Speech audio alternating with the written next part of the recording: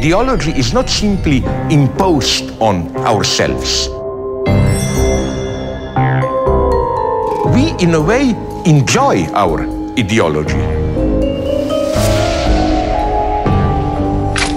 We are not dealing here with something which simply concerns the fragile psychology of a distorted person, what Travis in Taxi Driver is. It has something to do with ideology.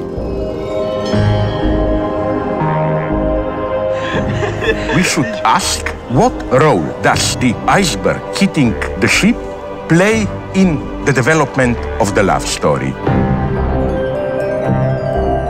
The tragedy of our predicament when we are within ideology is that when we think that we escape it into our dreams, at that point we are within ideology.